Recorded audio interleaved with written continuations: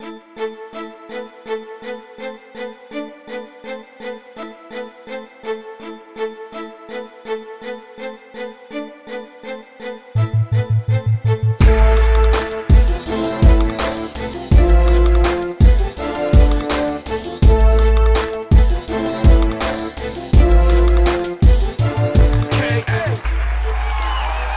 and welcome to another episode of Web Series Showcase, where we highlight exceptional web series from all over the world, taking you behind the scenes and on set with the stars of the new digital age. I'm Brian Thompson. And I'm Andreina Santander. Today's episode is brought to you by Miami Web Fest. Experience new media in a new way. And by Latino Web Fest. Fiesta, Arte y Oportunidad. What if you could take the most interesting, complicated, and funny moments of your life and then watch someone else live them on screen?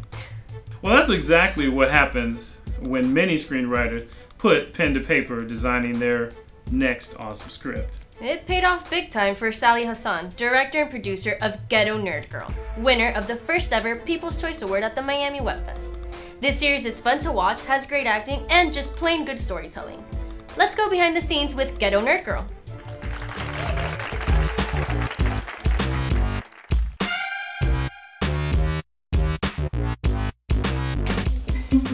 Hi, my name is Sally Hassan, and I'm the creator of Ghetto Nerd Girl! Woo! And I'm Melissa Adamas. I play Susan. I'm Megan McCallum. I play Leah. Roland Keller. I play Chase. Ghetto Nerd Girl is a web series about a teen girl who doesn't fit in with her girl clique, so she decides to leave them to find new friends. In the process, we follow her as she meets shady characters, cute boys that she crushes on easily, and she finds herself and her voice and who she really is. The main challenge that I faced was during the writing, revealing specific things from my past.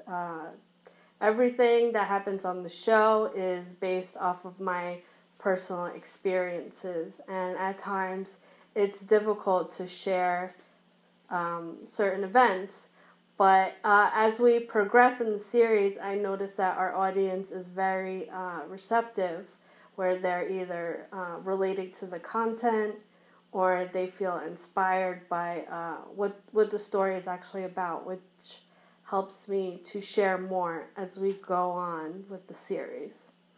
I definitely think that Susan is a sassy character. She definitely has a spunky side to her. She is not afraid to show it. And I think at a young age that she is, as a young adult, that she is very courageous because she knows that she is better, that she can do better for herself than, than her life around her. So she definitely takes that courage in, breaking that cord with her friends, her clique of girlfriends, to take that next step. And at that age, you don't really know what you want, and it's something that we all feel, that is just, how do I express myself in that sense? And she is willing to try and reach for that. She does do it, and she's definitely a decision maker because she wants to go for that goal, that dream. It's kind of funny because when I'm not playing Susan, I do take away her sassiness, and I have to, step away from that, and it's just funny because I'm like, wait, I can't say this to people. I can't say that type of attitude, but Susan is a character, and I appreciate playing her. I decided to make a web series because it's actually the perfect medium for the story that we're trying to tell. Our episodes are between 6 and 7 minutes. With the first episode, we were able to introduce the characters, set the storyline, and it works with our budget. We did the first 3 to 4 episodes within a year and a half. I also wanted a medium where people could become attached to the characters and really feel for them when certain drastic things happen to them. I can relate because I think anyone in high school, especially girls, kind of wanted to fit in. You don't want to be an outcast. You need to have that group of friends, not only for support, but especially in high school, it was all about popularity. So I can see how she'd want to be, you know, changing herself just to belong. In a way, like, I compare to that, I relate to that, but at the same time, I differ because I didn't follow the popular crowd necessarily. I didn't change who I was. I had a group of friends, but I stayed true to myself. And I don't think my character does that. I think she follows a group so much that she kind of loses herself, that she's not true to who she is. Mostly when you see her originally, you're going to think that she's a bitch because she's a follower. She is in this group of girls and they are pretty bitchy. That's kind of like a little bit of a weakness of hers because she's following. She doesn't lead. She's not necessarily thinking for herself. Everyone's beck and call. She doesn't do what she wants for herself. I am Chase, big beautiful butterfly. He's that rock that Susan leans on, and in my personal life, that's usually how it ends up with me. Everybody comes to me with their problems, and I'm the listener, and then I give the advice and figure out where to go from there.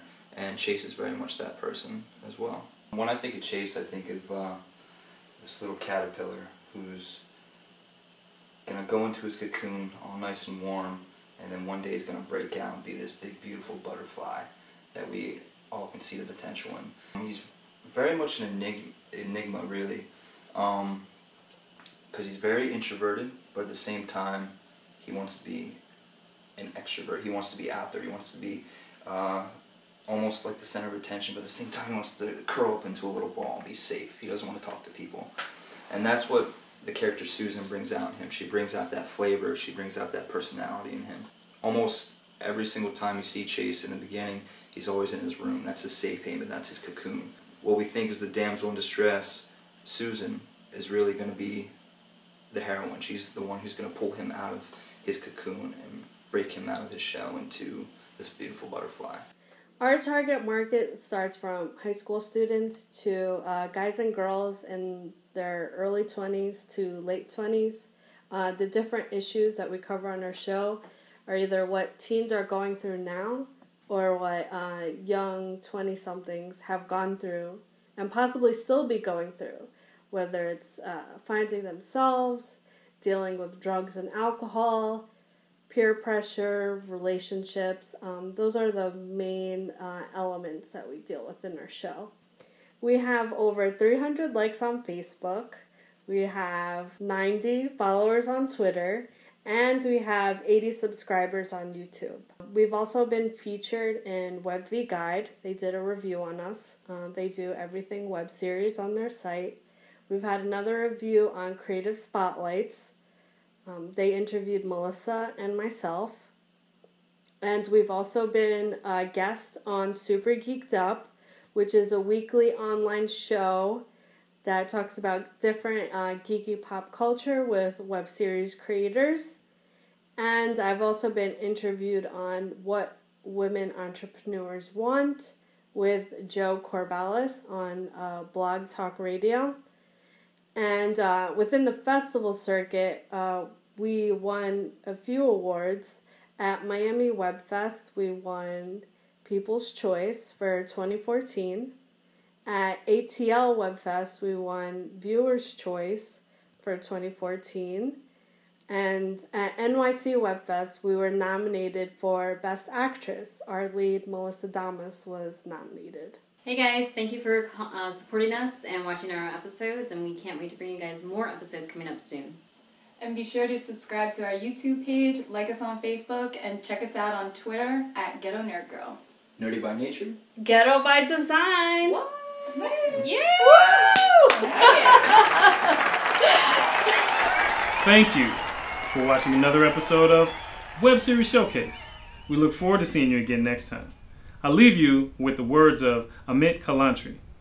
People never forget two things: their first love and the money they wasted watching a bad movie. Until next time.